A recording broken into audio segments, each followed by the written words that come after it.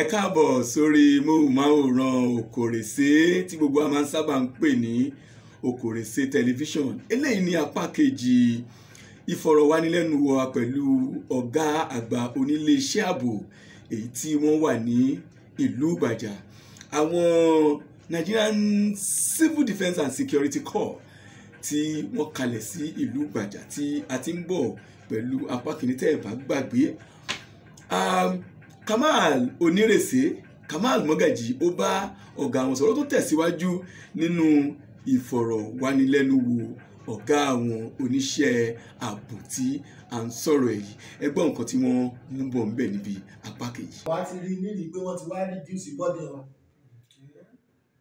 because they now carry out a community policing that we cannot do. Àwọn tí wọ́n mọ bú ládùúgbò wọn àwa lè mọ̀ mọ̀. Táwọn bá point out pé flashing point kan tán ti máa ń mú gbóni àwọn ọmọ sọ wọn so that wọn àfi nímọ̀ pé nìkan ló sọ. Ọjọ́ tá a bá kàn sọ wọn tá à ń sọ wọn yẹn tá a bá mú wọn á wà kó wọn, then we now be able to deduct facts nǹkan tá a ní ìdílọ́dọ̀ wọn. If we know that they are innocent, at the end of the day we leave them not go and any option. So we don't have problem when you are talking of security network or joint operation of the security agents in Igbaja. It's very very okay. Tọ́ba pé crime kan ṣẹlẹ̀ ní Bayero nísìnyí, don't be surprised Jago will bring his motor, he will come and carry my arsenal. Patrol vehicle ọlọ́pàá máa ṣáájú àwọn náà tẹ̀lé wọn. We are going there, let us go there. Òṣìgbọ́n bóyá wà dáadáa nìkan pé kìíní. All of us want a peaceful environment for Igbaja land here. So ní àìpẹ́ yìí bàbá wa Elésì Igbajà wọ́n inaugurate animal market tó ń pè ní Kara gẹ́gẹ́ bí nǹkan tó lọ ní Nàìjíríà lọ́wọ́. Ẹ̀rù ń bà ọ̀pọ̀lọpọ̀ nípa àwọn àdàmọ̀lú ǹjẹ́ ó ní ìgbésẹ̀ kan tẹ́ gbé láti orientate wọn nípa àwọn to God be the glory. Inú mi ti ẹ̀ dùn. So when you are talking of Nigeria security and civil defense, we have a department that is very close to Hausa Bureau than any other organization. We call them Agro Ranger department. That is that department intervene between farmer, herdsmen, many tribes. That not only when you are talking of farmer, it may be Yoruba, Makudi, all these people, but a ní specific department.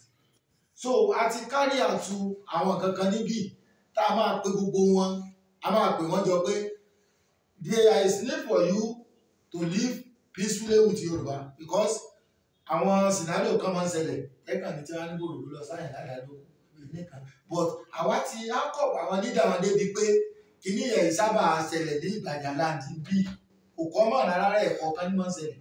So ọdún Kara tí wọ́n dálẹ̀ yẹn àti pé àwọn leaders wọn a mọ̀ yí pé Kara Àjàṣẹ́ wọn kò sábà sí jàmbé àní tó bẹ̀ kúlẹ̀ sáwọn yẹn ni pé they are everyday battle ready.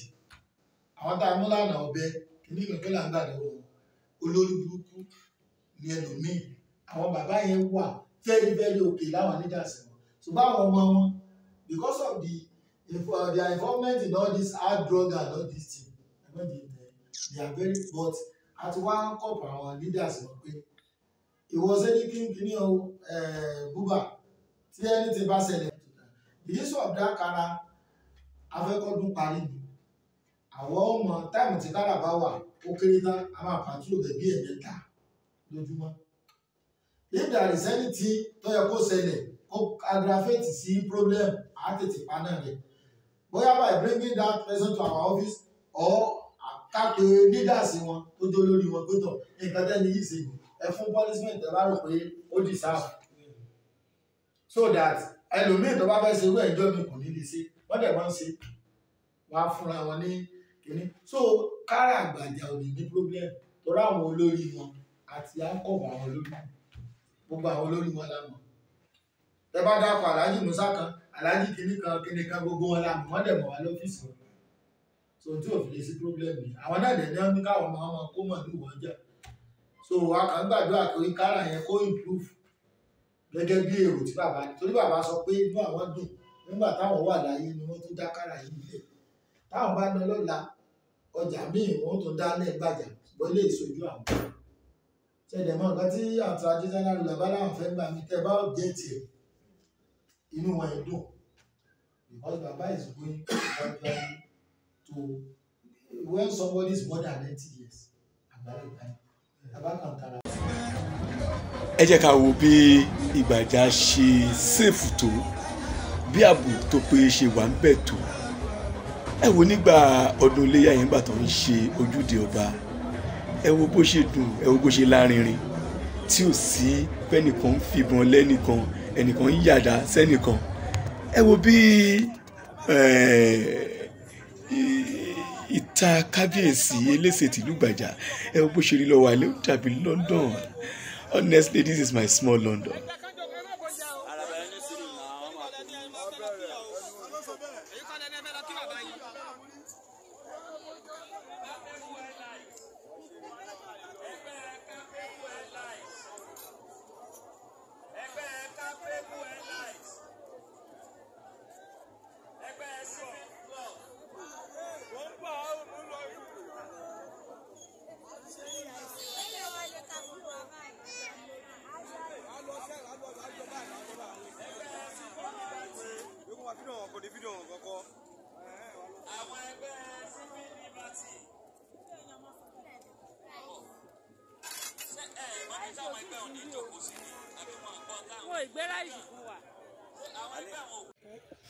àṣà ìyọjú ràn lọ síbi tí àwọn ẹbí Alẹ́ṣinlọ́yẹ́ ti ń ṣe ètò ìwòsàn ọ̀fẹ́ à ń yẹ ìfúnpá à ń yẹ ṣúgà tó wà nínú ẹ̀jẹ̀ à ń yẹ bí ọkàn wa ṣe ń dún gbìgbì à ń yẹ̀ wò gbogbo bẹ́ẹ̀ náà màlá máa tójú bọ̀ àdébẹ̀ kò sí gìrìgìrì kò síjà kò sí pé ẹnìkan lé ẹnìkan bọ̀ gbogbo ẹ̀ náà lẹ́ ń wò yìí o kódà ó ti tẹ́ wa lọ́rùn jù this is my small Ìgbàjà nílé onílẹ̀sí.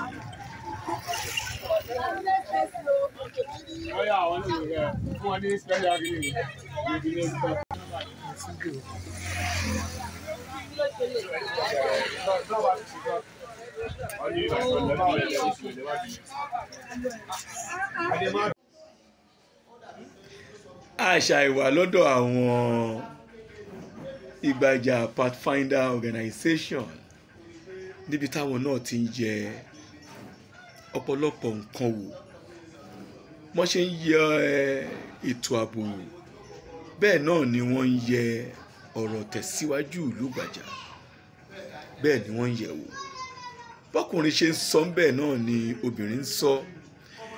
A rí Fatai Sodiq president Igbaja Pathfinder Association a rí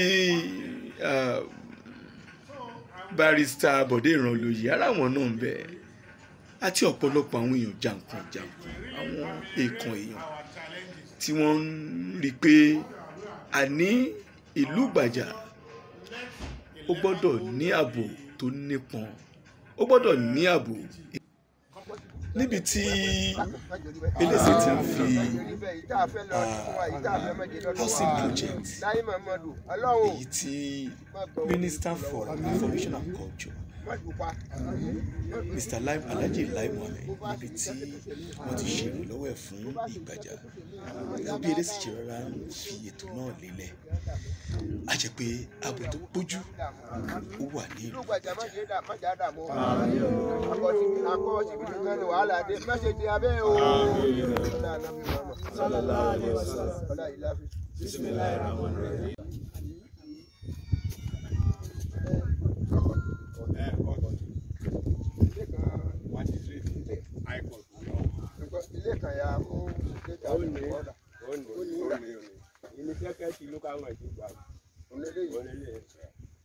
àmọ́ àti tuntun sí lẹ́yìn ìgbà wọn o ti tún bàjẹ́ pàrọ̀ láwọn ọba ẹ̀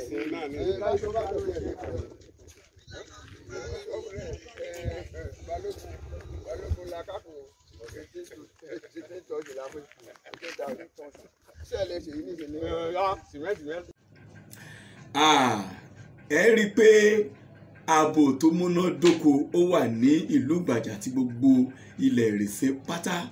A dúpẹ́ lọ́wọ́ bàbá wa elése ti ìlú Ìgbàjà Alhaji Dr. Amadu Awuni Arípọ̀ ẹlẹ́ẹ̀kẹta o. Ẹ tún wá wò ó, wọ́n tún wá ṣe gudugudu méjì àti àwọn yàyà mẹ́fà. Wọ́n tún fi àwọn ọkọ̀ tí wọ́n á fi máa ṣe ètò àmójútó ìlú, wọ́n tún ṣe ìyẹn náà, wọ́n tún fún àwọn aráàlú. Elése ti ìlú Ìgbàjà tún fi lélẹ̀ ilé tí owó ẹ̀ ò gani lára tí mínísítà Lai Muhammed tó bá wa ṣe àtọ̀nà ẹ̀. Bàbá wa Elése wọ́n tún fi ilé náà lọ́lẹ̀. Gbogbo àwọn eléyìí ló ń túmọ̀ sí pé lóòótọ́ ni ààbò tó péye ó wà nílùú Ìgbàjà. Ó dá o, gbogbo olówó, gbogbo ọlọ́lá, gbogbo ọ̀tọ́kùnlọ́gbà tó kàwé, ẹ jẹ́ ká wá nǹkan ṣe sí ìlú Ìgbàjà o. Ẹ jẹ́ ká wá nǹkan ṣe sí torí pé ààbò wà ń bẹ̀. Ààbò wà ń bẹ̀. A dúpẹ́ lọ́wọ́ gbogbo àwọn tí wọ́n mú àwọn àwòrán yìí tán mú wá fún wa. A dúpẹ́ lọ́wọ́ yín. Ẹ má dá àwọn àwòrán yẹn dúró. Ẹ bẹ̀rẹ̀ sí ní máa like, ẹ máa share, ẹ dẹ̀ máa bá wa subscribe sí Okorese Television. Èmi máa ní Dr. Walahi Hakeem Alabi Àgbélé mi ń jẹ́ o. A dúpẹ́ lọ́wọ́ gbogbo àwọn tó ń wò wá, tó ń gbọ́ wá ní gbogbo àsìkò. Ó dìgbà.